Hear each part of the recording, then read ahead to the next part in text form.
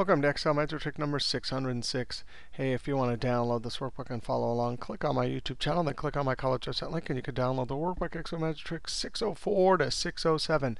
In this trick, we want to go back to Magic Trick 398. Here's the solution to that. Here's our problem back in this video. There are duplicates like ABC in list 1. So ABC, ABC. So there's duplicates. And our goal is to look up all ABC, for example, all the ABCs and the cities. So ABC, has New York City. Company ABC has Chicago. So our goal is to do two things. We have duplicates, which is one problem, and we have two items to look up. If we look up this and this, we need to go over to this table, find ABC and New York, and return this number to that cell right there. So that's the setup. Now, in 398, what we did is we said, no problem. If you have two lookup values, you can just add an extra column and concatenate. Then over here, we used VLOOKUP. We joined these two items here. As soon as you join them using the ampersand, you get a single item. And then we looked it up in this table here with this added first column. Then the fact that some cities didn't match, we absolutely did not want to return anything. So we wrapped the VLOOKUP in if error. And if it became an error, which means NA, it returned a blank. If you were in early versions, when you download this, there was an alternative formula here that used the if and is error and VLOOKUP twice. Now in this video, we don't want to do that. We want to do something slightly different. And the goal here is to not add this extra column. Because remember, we're looking up two items. Okay? We don't want to add an extra column. So watch this. We're going to use an index and match. I'm going to say, hey, index. Now, index needs the lookup array. Now, what are we returning in this column? We're looking up our ID. So I'm just going to highlight this ID. Control Shift down arrow on F4. Guess I don't really need to Control Shift down arrow. It's not that big. But nevertheless, those array means, hey, these are the items we're going to return to the cell. Comma. Now, it needs a row number. So for example, ABC New York needs number 1.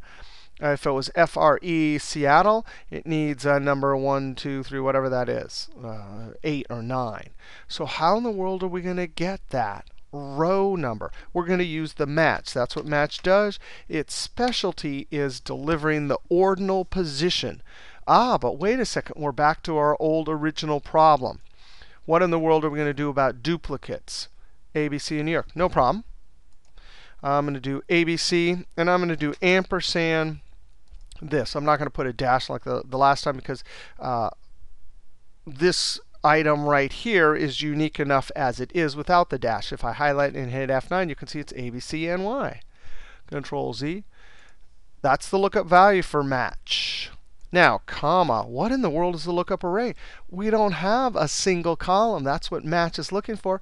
No problem. We do the same trick. Highlight that column, F4, ampersand, and this other column, F4 to lock in all directions. Now, if we highlight this and hit the F9 key, you can see, sure enough, in this array, we have ABC New York, CBB, LAA.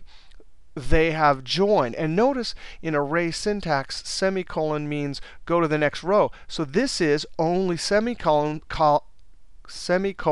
which means it's only a single column, which is what match needs for lookup array. Control Z.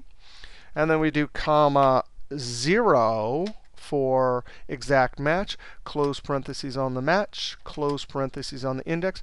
I'm actually going to copy this, Control C. But now, if I hit Enter, I get a value error because what did we do? When we joined these two ranges, we created an array. So you have to use Control Shift and Enter. Now I'm going to double click and send it down. Sure enough, just like in the last video, we get our NA. Remember, we have two problems here. We're joining. We have a double a double lookup value, and we have duplicates. Our goal here is just to return the items for the companies we're dealing with. All the other ones have to be blank. So I'm going to hit F2. And in 2007 or 10, you use if error. Huge improvement. If you don't have 2007, you should go out and get 2010. In about 3 weeks here, it'll be available to all of us regular people. The value right there is all you need. You don't have to, like in earlier versions, list this twice. You come to the end, you say, if that comes out to be an error, what do we want? And you put whatever here. Actually, NA might be fine for some people, but if you don't want all the NA showing, you use whatever. I'm going to use double quote for blank, close parentheses. Now, I made a mistake here. Remember, we entered this Control-Shift-Enter into a single cell and copied it down. If I enter this into all the cells, I will return only the first item. So I actually am going to copy this, Control-C, hit Escape. It would have returned 1734 in all these cells if I'd done that. So I'm going to delete. F2 to put in edit mode, Control V, and now Control Shift Enter, and now I double click and send it down. Now in earlier versions, what do you have to do? Equals if is error, or NA if you wanted, but is error covers all the errors. Control V, so look, I have to have the if say, is it an error? And I'm going to get rid of that. Oh, I actually don't want all this junk. I want just that, because that's the guts of the formula. So I'm going to copy that again. Now, you say is error. That's the logical test. Comma, if it's an error, what do we want? Meaning this logical test comes out true, double quote. Comma, if it's false, which means it's not an error, Control V for paste. Notice I had to list it twice. It's going to calculate through that twice, which is inefficient compared to if error. Control Shift Enter, and then copy it down.